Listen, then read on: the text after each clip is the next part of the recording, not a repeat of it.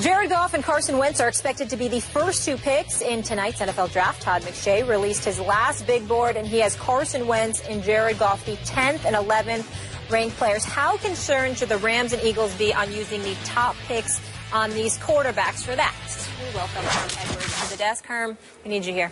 Well, you're concerned, obviously, if these guys are busts because you've traded away and mortgaged your future. But in the National Football League, you don't have a long future unless you have a quarterback.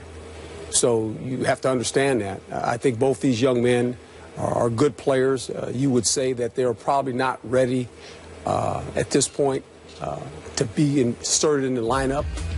You look at the Rams, it seems like they're going with Goff. He's probably in a better place than Wentz. When you look at the Rams football team, how it's built, what they're going to ask this guy to do. Reminds me a lot of Alex Smith in this sense. If he can play like Alex Smith, he'll have a long career because of the team that he plays for, the Rams, and the fact they want to run the ball with Gurley. This team only threw 11 touchdown passes last year. If he can throw about 20 touchdown passes a year, don't turn the ball over, they'll play steady defense. The runner will score anywhere between 10 and 15 touchdowns. They have a chance to win a lot of football games. They were a 7-9 football team last year, lost 3 games by a total of 12 points. So I think they look at him that way. We're not going to put too much on his plate. Now, Wentz is in a different situation. He goes to a place where this whole football team is being restructured. When you think about it defensively, they go from a 3-4 to a 4-3. They have some pieces, but they're not all in place. They have an offensive head coach in Doug Peters that basically wants to run a West Coast type of offense, wants to run the power. They're going to run the football a little bit more than they have done in the past. They got a young quarterback. They were hoping that Sam Bradford was going to be the bridge, but it doesn't look like that. I don't know if Sam Bradford's last the whole year. I think he'll be gone by June. This is my personal opinion. We'll see. Then Chase Daniels will have to be that guy, unless Wentz just blows him out of the water. And all of a sudden you look at him every day and you watch him in the preseason and say, you know what, let's put the guy in there and let's let him play. So I think both young players are in different situations. And, no different than last year. We knew that Jameis Winston and Mariota, now their grades are higher. We had higher expectations. But they both went to teams that were maybe in transition. And they survived it. They actually survived it. Did. Can these guys survive it physically, but more than that, mentally? A lot of pressure on the kid in Philly because it's in Philadelphia. Rams, a lot of pressure will be taken off that kid because they got Gurley back there. And they got a team that's pretty competitive in the division. Not saying Philadelphia can't, because the Dallas Cowboys were hurt last year. They'll be competitive. Giants will be better. Washington is Washington. They won the division. So it'll be interesting to see how this thing unfolds. Stephen A. Well, when we talk about the concerns of the Rams and the Eagles in terms of their picks, Coach Herm Edwards, before you came on for this segment, you said, where does Jared Goff play? University of California. Cal. Yeah.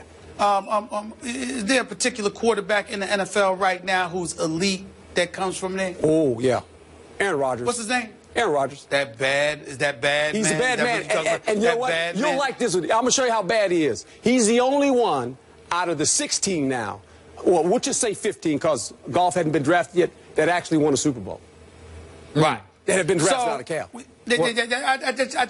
I knew that, Coach. I just wanted you to say it. Yeah, it's a bad man. Special to me. No doubt. He's a bad man. 24th overall in 2005. We understand that. Here's the difference. Aaron Rodgers came into the league, forget the cushion, being able to sit behind Brett Favre, learn, etc. He also came into the league knowing that he deserved better than what he got in terms of falling so low in that draft. This guy, Jared Goff, may go #1 overall. Yes. Now, I've got a friend that met Jared Goff, okay? And he was with his son. And his son said, Dad, you in better shape than him. Because Jared Goff looked tall. He was just tall, but he looked a bit fluffy. That was the word that they used. Fluffy. Didn't seem in great shape, etc. We've watched this guy, and what we see is an individual that threw 5 interceptions against Utah, But pro-style offense, some of the things he's capable of doing, running an offense in the NFL, etc., there are upsides, there are downsides. When we talk about athletic ability, arm strength, etc., we look at Carson Wentz.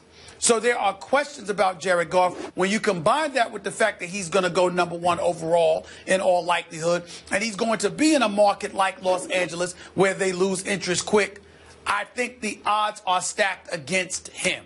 And I find myself believing that when it comes to the Eagles and the Rams, they're taking a quarterback because that's what they need most. And so as a result, they moved up to take one of these guys as opposed to thinking that either one of them is franchise caliber material. By the way, just quick point of order here. Yes. Aaron Rodgers, or Arrogant Rodgers as I now call him, is 3-5 in his last 8 playoff games. Just for the record, I just want to throw that in just to keep this. He's a Super Bowl champion. Yes, he's a Super Bowl champion. Ages ago. Now. Oh, by the way, skip. Hold on.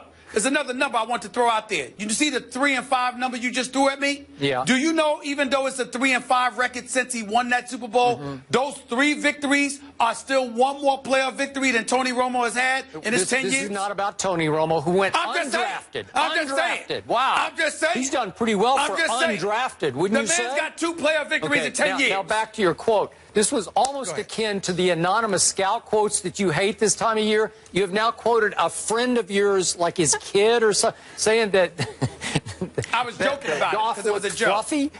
Okay, it's okay. It's okay. I'm just kidding, actually. But I thought it was funny that he might be fluffy. I don't know. Yes. I don't know Fluffy, actually, but that's okay. You do. All right.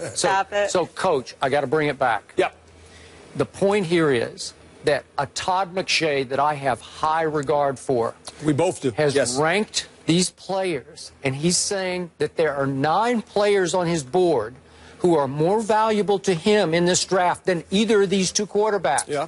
And moreover, he's got Goff ranked 1 slot below Wentz. Right. So he's saying to the LA Rams that, hey, not only are you taking an overrated quarterback, you're taking the worst of the 2 overrated quarterbacks, okay? Right. Just for the record. Right. Now, I get what you say. You could put a lot of these quarterbacks in that Rams offense with the Rams defense. They might do okay. Yeah. Paxton Lynch could probably do okay. Connor Cook would do okay, right? That's right. I think Cardale Jones could do okay, right?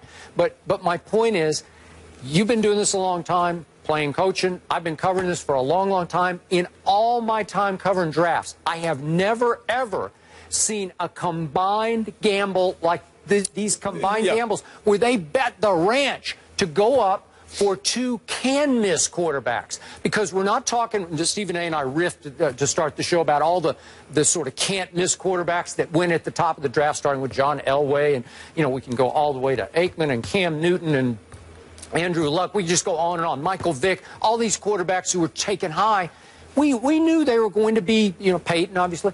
They were all going to be pretty to very good. Yes. And we just knew it. We just knew. It'd just be a matter of, will they be this good or this great? Right. But with these 2, I don't know, man. I just don't know. I think they're iffy. Well, we all sit here and say that. There's no doubt about it. And you know, last year, it turned out good.